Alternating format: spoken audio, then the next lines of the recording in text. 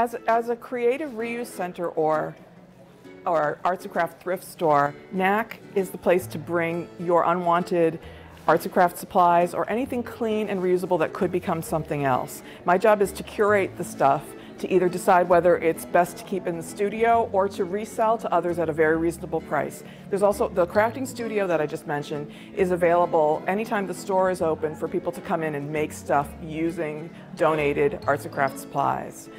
And I also feature some consigned goods, stuff that people have made from other stuff, like bicycle caps made of wool pants from another thrift store, and the brim is made of yogurt containers.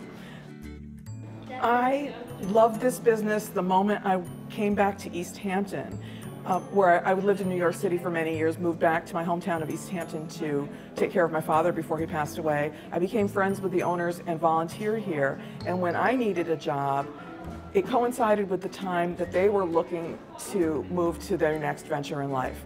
So it's a pure labor of love kind of business. You have to love creativity and the repurposing of other stuff. And that's what drew me to it and what keeps me going day to day.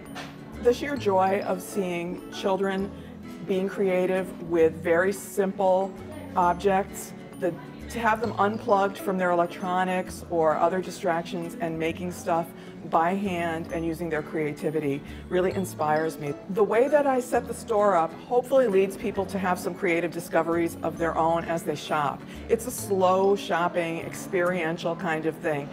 It can be the type of store you make a quick beeline into to say, do you have some safety pins, a ruler, and play money, or checkers, or something, you know, my kid wants to build a game. But the other kind of shopping where one decides just to browse and see what connections can be made between the stuff, maybe relating it back to a project one has conceived of at home.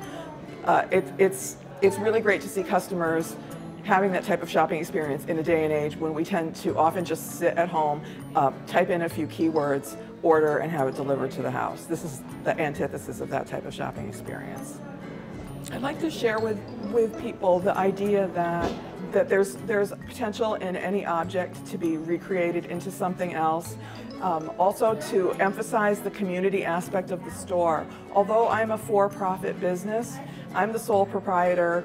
I work 6 days a week trying to get this message out to people of creativity and reuse, and I take donations of clean, reusable stuff from anyone in the community who's willing to bring it by, and I invite people to do that to extend the life of all the stuff they've bought and not used, and also to come here and try one's hand at making stuff, because I have a fully equipped studio here where we can also have gatherings like parties. You don't need to have a craft room at home if you take advantage of coming to Knack, or you can have a craft room at home, but it's like when you bring a child to a new Playmate's house, it's like having a whole new set of toys. That's what I like to think of my store as, a whole new set of toys.